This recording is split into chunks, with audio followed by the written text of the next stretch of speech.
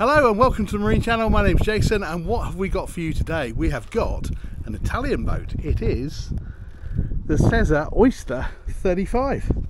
Big thanks to Origin Yachts and Richard for giving us access to this boat. It's a used boat, it's a 2005.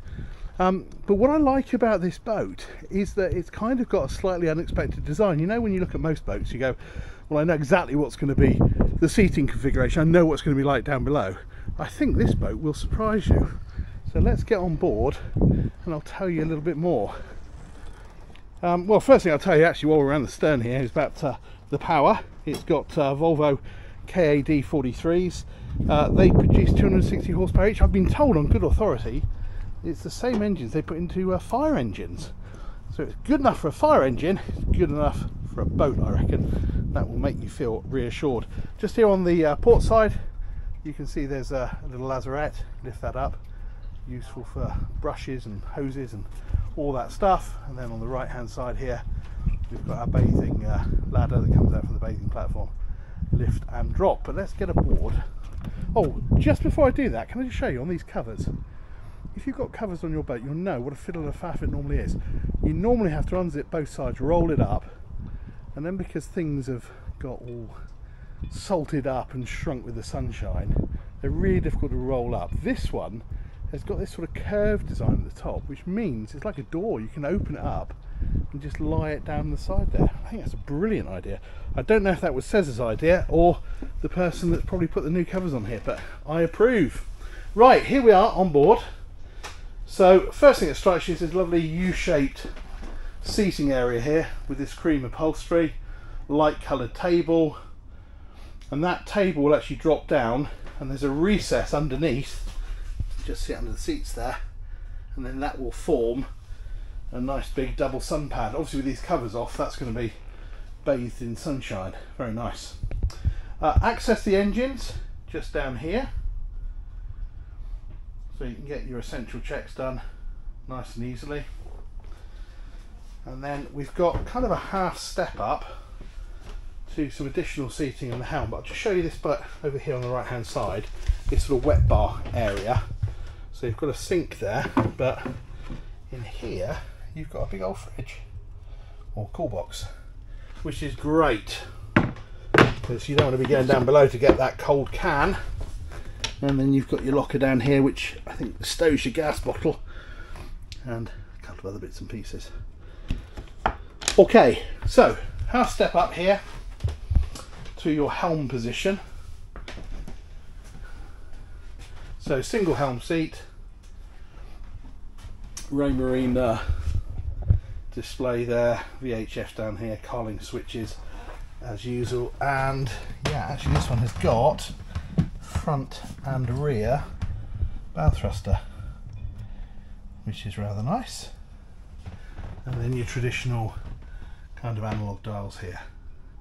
Now the other thing that's a little bit unusual about this boat, which is nice, is that you've got access out to the bow in the traditional way. Down here you've got the walkway either side, but you have also got access out to the bow using these steps. So that's something you would normally see. It's sort of popular on American boats, particularly smaller boats where they try to push the cockpit right out to the sides, and therefore you get access up through the centre here. Just flip that screen open and you're out there. But you don't normally see it on boats this kind of size. I think it's really good, particularly if you've got youngsters, because it means they haven't got to go out and go by the rails and all that kind of stuff. Just feels really, really safe. And then on our port side here, opposite the helm, again you've got some more seating.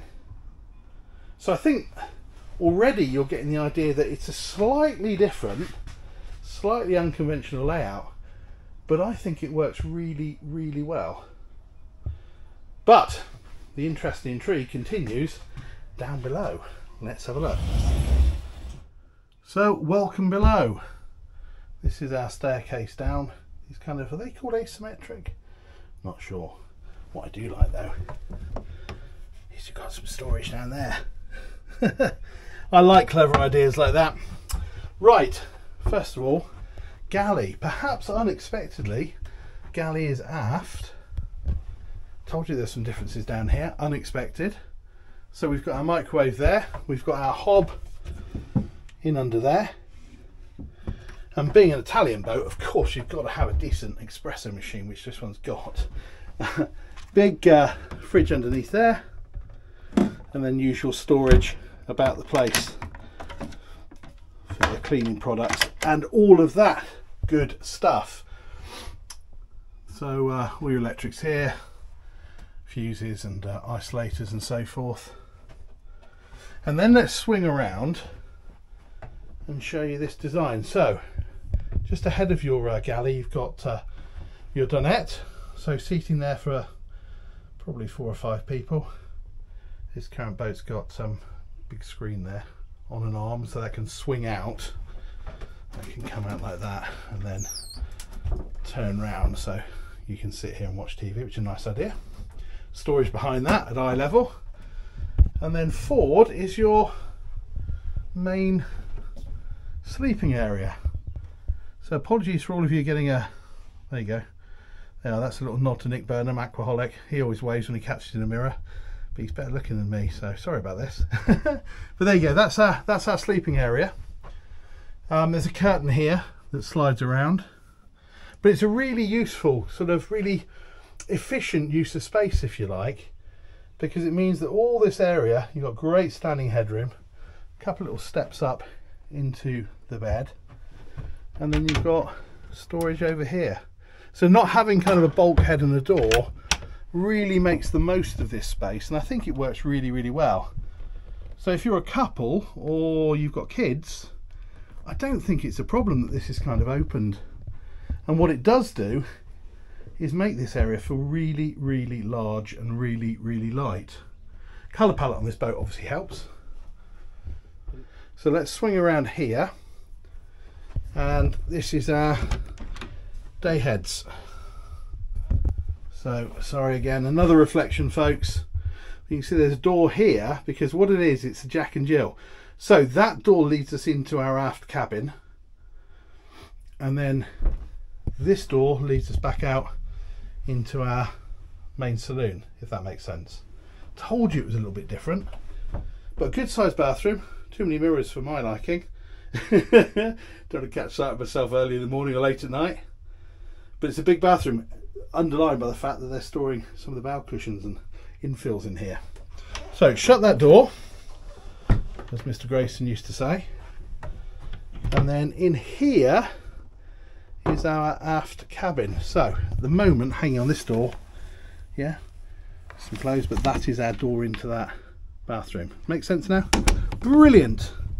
And then if we step in and swing round, this is our second double, which some people may even use as the master, because then you've got direct access to obviously the ensuite, and it's a good size. Again, the owners here have got a big TV which hinges out, so you can watch that in bed, but it's certainly a good size double. I'd say it's an oversized double if anything. And then I'm sat here on this nice little sofa at the end of the bed. Just pan around there, a little bit more storage, big hanging locker, another mirror, but a porthole either side. So a little bit different than a lot of the boats that we get on board, but I think actually very clever. And you certainly get this feeling that it's a very, very social boat, both up in the cockpit and down below. Right, let's get back out in the sunshine. So there you go, the Sessa 35, an Italian boat with a little bit of a difference. Hope you enjoyed the walkthrough. If you have, give us a like, please give us some comments, share, subscribe, do all that kind of good stuff, but most importantly, come back and watch some more content from the Marine Channel. Until then, take care, see you soon.